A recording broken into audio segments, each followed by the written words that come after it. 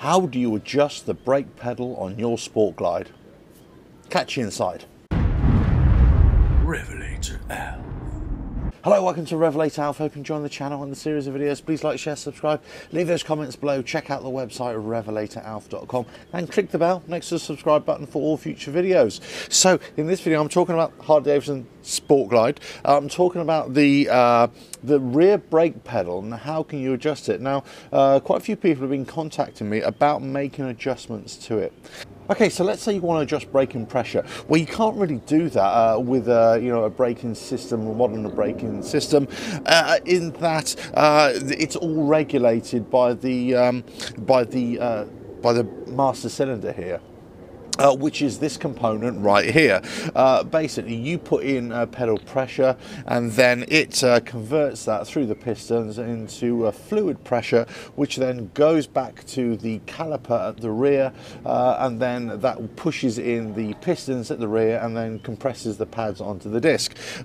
So there's no real adjustability there. All you can do is adjust the position of the pedal itself. Now, in older braking systems, let's say the cable type, cable and drum, what you could do, you can make adjustments at the front, as in the position of the actual pedal, and then you could adjust the rear of the cable to tighten it up or loosen it up. So you could actually control where the braking point occurred. On this, you can't. It's all hydraulic, and it's all self-adjusting in there as well in terms of the hydraulic pressure. So the only thing you can do is change the brake pedal position. I'm going to show you how you do that. Okay, so probably the best way to do it is take the camera off, and I'm going to talk about it directly here. Now, I don't need my brake pedal changing, so I'm not going to do it on mine, but I'm going to show you exactly how I've done it in the past to do it. And this is how you do it. Okay, so this is the brake pedal here, of course. And there are a couple of components here. There is the retaining bolt here, and that's got a Torx head there, and you've got the brake master cylinder there. Right behind the cylinder there, you've got this point here. Okay, now the brake pedal is on a pin, goes into there, and it's located right down. There's the nut at the back of it there. So if you wanted to take the brake pedal off, all you need to do is undo that bolt there, and you could take the pedal off. No dramas. Let's say if you wanted to change to black type of pedals, something like that, aftermarket pedals, whatever it is, you just do that. That's all you do. Okay, so to make the adjustment, all you're doing here is adjusting this point here.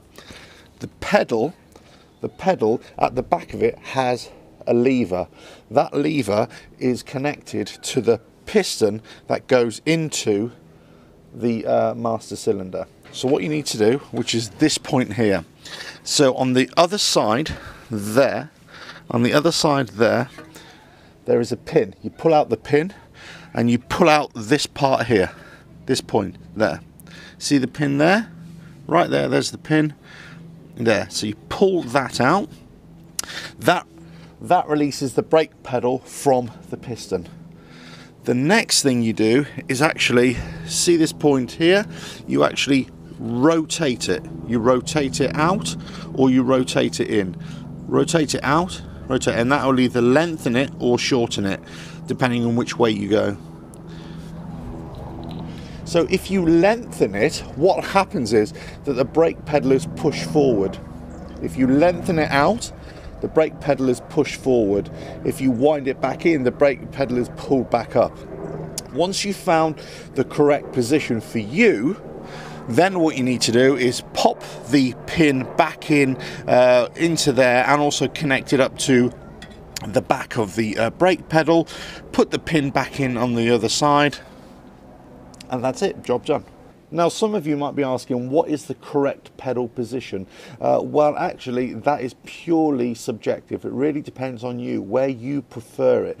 There is no right or wrong answer here.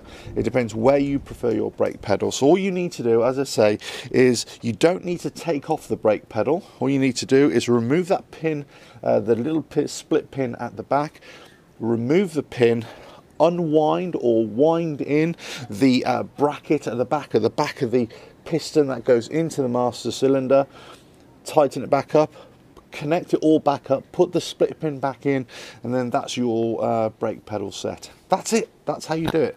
Anyway, so hopefully you'll find the setting that is right for you. As I say, I've only had to make a minor adjustment to mine for my big old feet, but that's about it. But say you'll find the setting that suits you, but you wind it in or you wind it out according to whatever position you find most comfortable, and experiment with it, and that'll probably be the best way to do it. Well, hope you found that useful. Please like, share, subscribe, leave those comments below, check out the website RevelatorAlf.com, click the bell next to the subscribe button. I will catch you again. Bye now.